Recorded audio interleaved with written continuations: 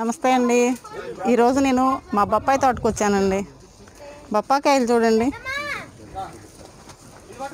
ఇంకా ఈ పండలేదు, అవన్నీ పండినవి. ఇదిగోండి చెట్టు నిండా చూడండి అన్ని బొప్పాకాయలు. అందరూ వెళ్ళకండి, ఉండండి. ఇదిగోండి మా ఫ్యామిలీ అందరూ వచ్చాము. మా అన్నయ్య, మా అక్క వాళ్ళ బాబులు అందరం ఫ్యామిలీ అందరం వచ్చేసాం. చూడండి అందరూ మా తోట చూడండి ముందు. ఇది కంద, మీకు కంద దుంప కూడా పైకి వచ్చి నేను చూపిస్తాను. ముందు ఇవి చూడండి, ఇది చూడరా ఒకసారి. ఇదిగోండి మన బొప్పాకాయలు చూడండి ఎంత మంచి కలర్లో ఎలా పండినాయో. మేమైతే కొన్ని కాయలు తెంపేసుకున్నాము. ఇదిగోండి కోస్తున్నాం.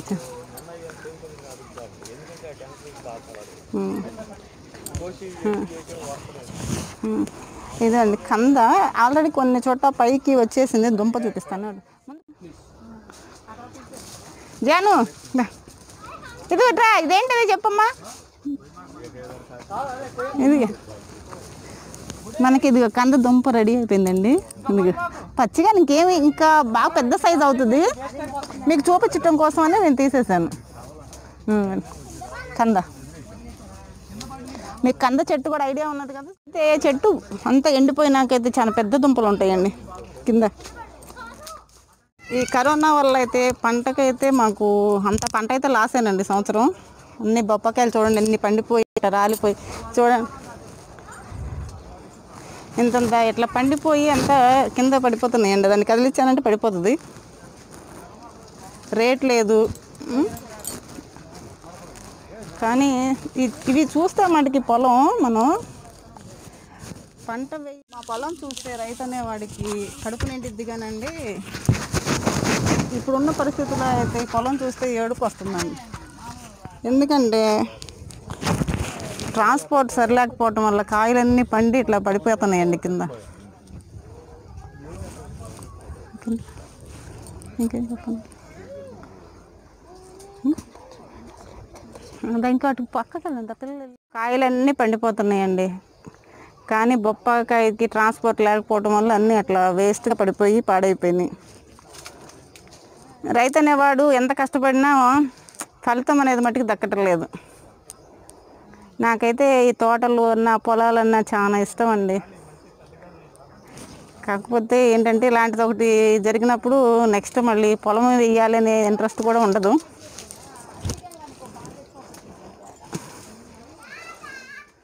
నేను కూర్చొని కూడా కోసుకునేటట్టుగా ఉన్నాయి కాయలు. ఈ తోట మీకు చూపిద్దామని నేను ఈరోజు పొలానికి వచ్చాను. 3 ఎకరాలు వేసామండి. చూడండి అంతా మీరు ఎంత బాగున్నాయో ఈ కాయలు అయితే. నాకు ఎన్నెన్ని తింటామండి. ఒక్కొక్క చెట్టుకి 25-30 కాయలు ఉన్నాయి. ఈ కాయలన్నీ మనం తినలేం కదా అసలు. అటు చూపించాం అంతా వీడియో బాగా. ఇంకటు ఇంకేం చేద్దాం. బాగా వచ్చిందా ఇక్కడ ఈ చెట్టుకి వచ్చినాయా? అప్పుడు ఇంకేమన్నా బాగా కిందకంటే ఉన్నాయి ఎక్కడన్నా. ఆ చెట్టు చెట్టు ఇక చూడండి ఎన్ని కాయలు పండినాయో. 1 2 3 4 5 6 7 కాయలు పండినాయండి ఒక్క చెట్టుకి. ఇంకా ఎన్ని ఉన్నాయో చూడండి పైకి. పంట ఎంత బాగా పండినా ఉపయోగం లేకుండా అయింది.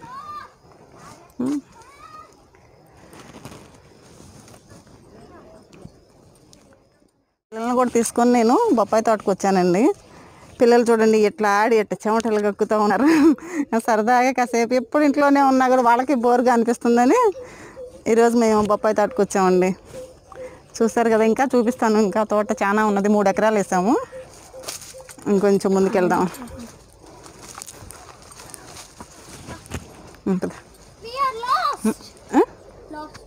పదండి ఎటు వెళ్దాం. ఎట్టించల్దాం. చూడండి ఇవి మనకి బొప్పాకాయలు ఎన్ని వేస్ట్గా పడిపోయినాయో. అవి ఏమి మనకి యూజ్ అవ్వండి అలా వదిలేయటమేను. ఏదైనా చెట్టు నుంచి కోసిన కాయ మధ్యకే ట్రాన్స్పోర్ట్లో వెళ్ళిపోతుంది. కింద పడినవి అయితే వదిలేస్తారు పొలంలో. కింద కందదుంప దించుకుంటున్నానండి. దీన్ని ఇట్లా 2 భాగాలు చేసి పెట్టేసుకుంటే వస్తుందంట.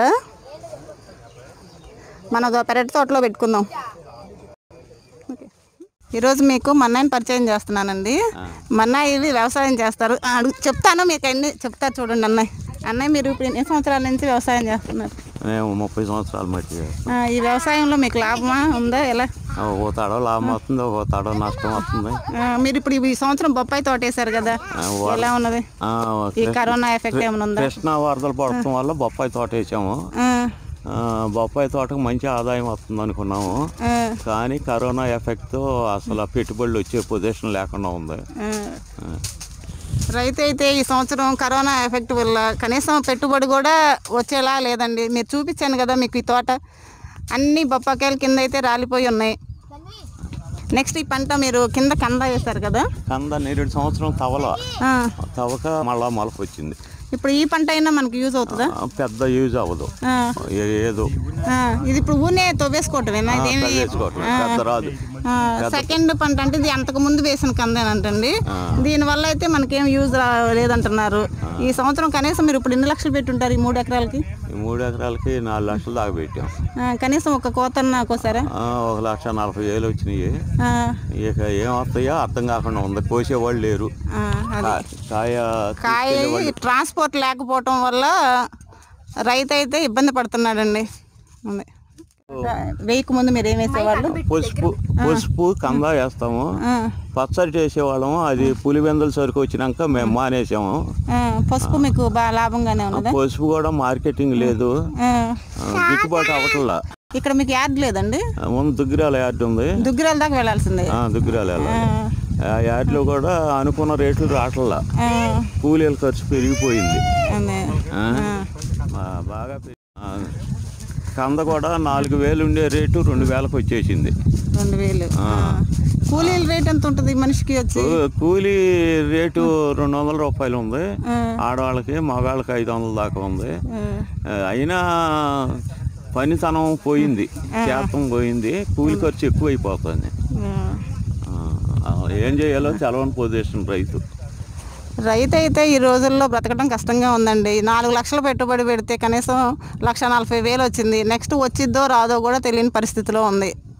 ఈ కరోనా ఎఫెక్ట్ వల్ల, ఈ వరదలు రావటం వల్ల ఏమో పసుపు అరటి 2 పోయినాయి అంటండి. రైతుకు గిట్టుబాటు ధరలు రావట్లేదు. లేబర్ ఛార్జీ పెరిగిపోయింది. రైతు బాగుంటే రాష్ట్రం బాగుంటుంది, రాష్ట్రం బాగుంటే దేశం బాగుంటుంది. దేశం బాగుంటే మనం అందరం హ్యాపీగా ఉంటాం. చూడండి ఇప్పుడు అందరం మనం పొలం వచ్చి హ్యాపీగా ఎంజాయ్ చేస్తాం.